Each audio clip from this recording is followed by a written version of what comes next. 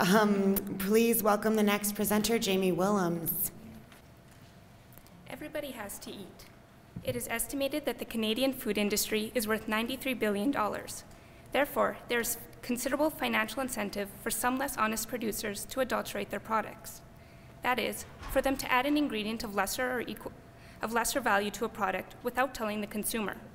This is clearly illegal and can have a number of negative impacts. For example, a consumer who buys an adulterated product is not getting what they paid for and are being deceived about what they are eating. This is of particular concern for those with special dietary requirements. As well, honest producers are also affected by food adulteration, as it can result in a decrease in consumer trust in the industry and gives those willing to adulterate their products an unfair advantage in the market. Fruit juice is an easy target for adulteration.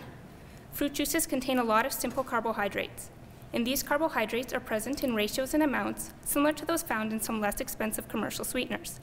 For example, high fructose corn syrup. This makes these sweeteners easy to disguise in the juice and very difficult to detect. As well, consumers often cannot tell the difference between a pure and adulterated product. For example, on my slide, there are two juices. One of these contains 100% pure pear juice, while the other is pear juice to which 10% high fructose corn syrup has been added.